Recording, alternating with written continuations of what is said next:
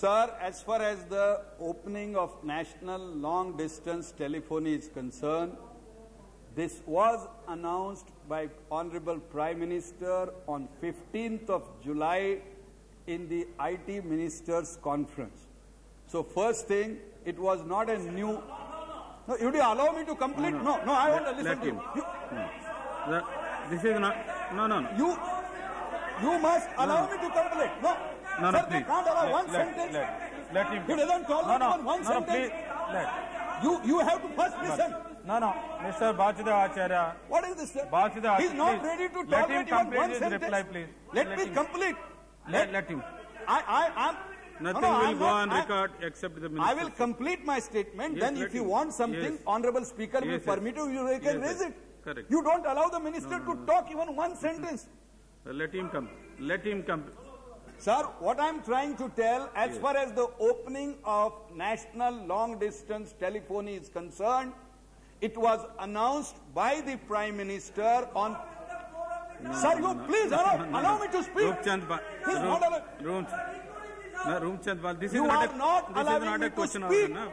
Zero, let the minister complete his reply. You are not allowing me to complete one sentence, Rupendra. No. Now he is allowing. So, sir, this house, first thing, this house has met on 24th July onwards.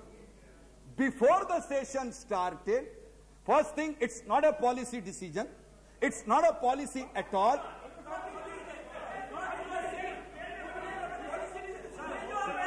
Don't shout.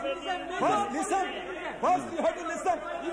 No, Mr. Dashmushi, you have to listen. No. Please. Rupchand Paji, please. Sir, he's not allowing me to complete my one sentence.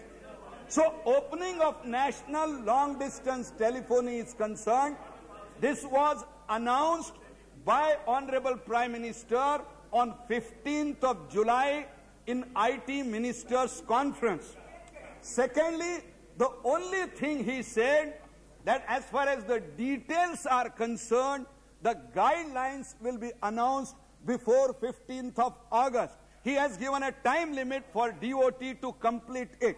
And so, what Honorable Minister for Communication announced, he only announced the guidelines for opening of national... So there is no propriety with. Not correct. This is not correct. Mr. Speaker, sir, this is not correct. This is not correct. Since the minister has said it is a guide, the minister has announced only the guidelines.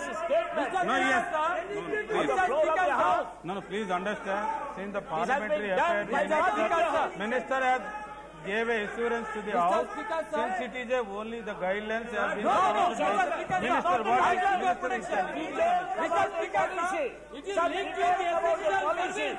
And that is the statement was made by the communication minister. Mr. Prakash Mother. This is how the House is being treated by the government. No.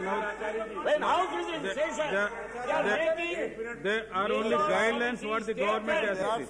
Outside the House. There are some very healthy. There are some very healthy norms and conventions that have been laid down which guide this parliament for the last over 50 years. Now, I would request the government, rather than hide behind commas, full stops and technicalities, please listen to me.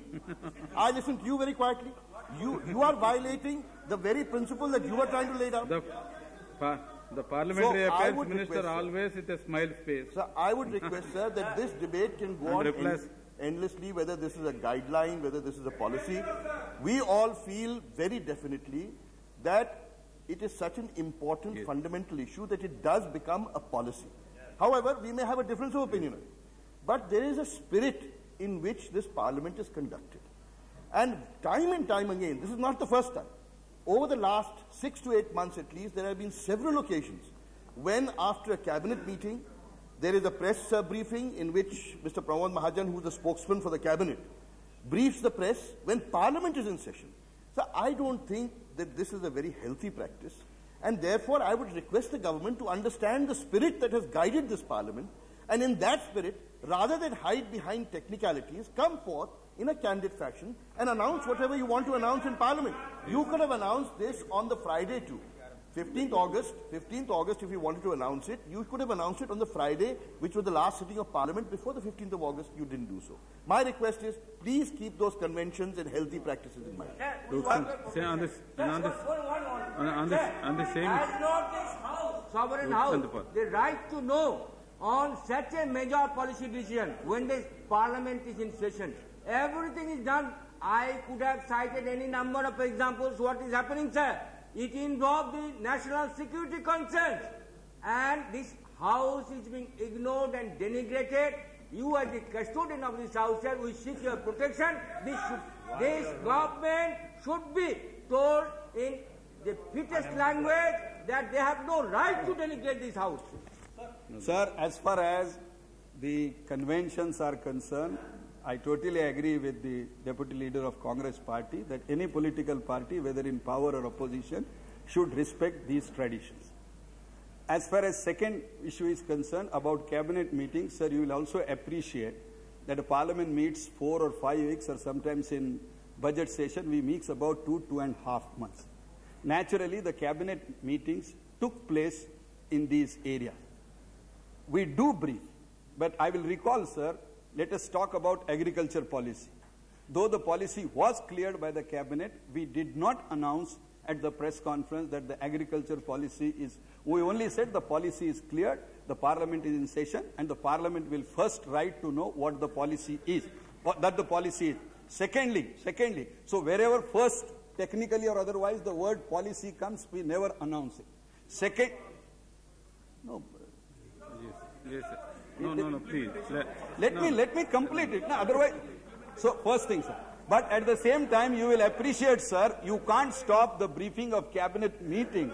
Otherwise, it will be only speculation next day in the newspapers. Everything will come in the newspapers. So it is not proper. So we must inform. So wherever there are policy administrative decisions, barring administrative decisions, all policy decisions will be first communicated to the House and nobody else. Lastly, as I said, sir, as far as the issue concerned today is concerned, I said Prime Minister already announced that before the session met, and implementation of it is not a policy decision.